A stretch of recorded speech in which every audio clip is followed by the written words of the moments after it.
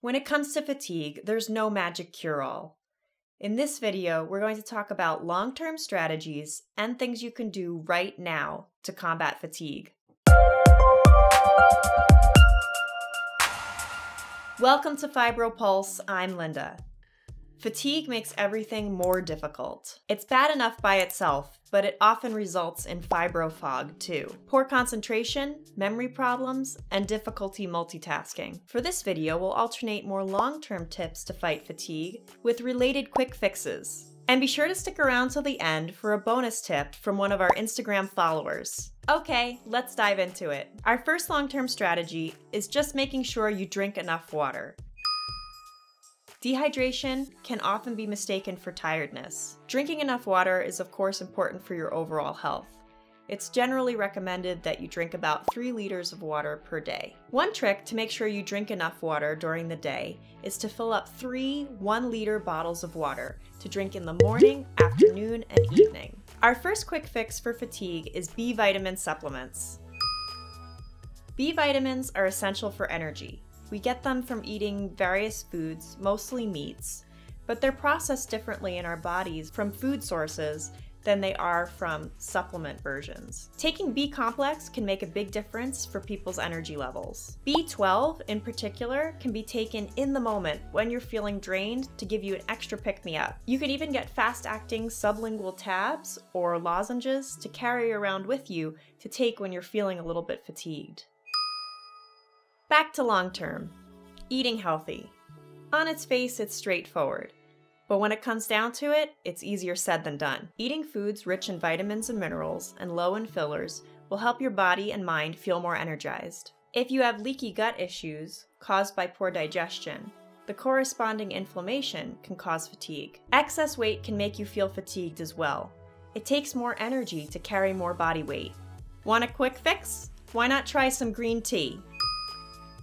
Green tea is great for your overall health. It has antioxidants, lowers your cholesterol, and has anti-allergen properties. Standard green tea has caffeine in it, which helps fend off the fatigue, but too much is not great for fibro folks. Fortunately, the caffeine content of green tea is a fraction of that found in coffee. It makes you feel alert, relaxed, and energetic. So if you're looking for a quick pick-me-up, give green tea a try.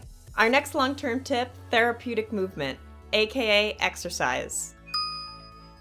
It may sound crazy to talk about exercise when you're already fatigued, but it really is one of the best things you can do to raise your baseline energy level. Exercise increases your chances of more restorative sleep, as long as you don't overdo it. I'm looking at you. Therapeutic movement releases endorphins, which gives you a natural high. Just thinking about exercising with fibromyalgia can be overwhelming. But some movement is better than no movement. And sometimes less is more. My go-to for keeping myself moving is taking a walk. Just taking a stroll around the neighborhood a few times a week can make a big difference. This quick tip is my favorite because you can do it anytime, anywhere, you don't need anything. I like to think of it as a good old wake-up stretch. The classic, you're waking up first thing in the morning and stretching overhead. That's actually really great for energizing and waking you up. It's very simple. Just take a deep breath, open up through your chest, move your shoulders back, and arch through your back. Add in the arms, and you're good to go. You can do this anytime throughout the day. I just get up and take a little break, do a little stretch, and I feel a lot better. You could even set a timer, especially if you sit and work at a desk all day, to make sure you get up at regular intervals just to give yourself a little bit of stretch and a little bit of space. Okay, back to long term. Now this is the big one. Getting enough sleep. When it comes to sleep, it's not just about quantity, but quality. You want deep restorative sleep. Unfortunately, fibro folks are prone to micro-awakenings, which interrupt the sleep cycles and keep us from getting as much deep and restorative sleep as we need. One thing you can do is try to create an environment conducive to sleeping better. So for example, try to keep your room as dark as possible, block out noises, and make sure you have a comfortable bed. There's so much to say when it comes to sleep, so we've decided to create a micro course that'll be available for free on our website in the coming months. One last quick fix, power naps. If you're having trouble with fatigue, try taking a nap, but not for too long though, or you might find yourself feeling worse than before. You want to nap for 30 minutes tops, with 20 minutes being ideal. Just set a timer to make sure you don't go over that. Otherwise, if you sleep too long, you might not be able to fall asleep when night comes. So to recap, there are many healthy lifestyle changes that can help combat fatigue in the long run. Drinking enough water, eating healthy, therapeutic movement, and getting enough sleep, as well as some more immediate solutions that can help when you're having a hard day. Boost yourself with vitamin B, have some green tea, wake yourself up with a nice big stretch, or take a power nap.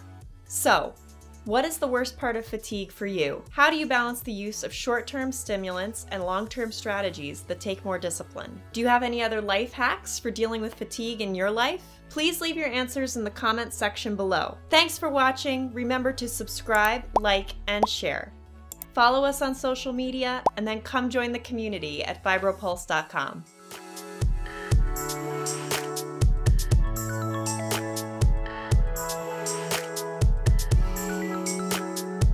For your bonus tip, Gina1070 shared with us on Instagram that D-ribose supplements are amazing for dealing with fatigue.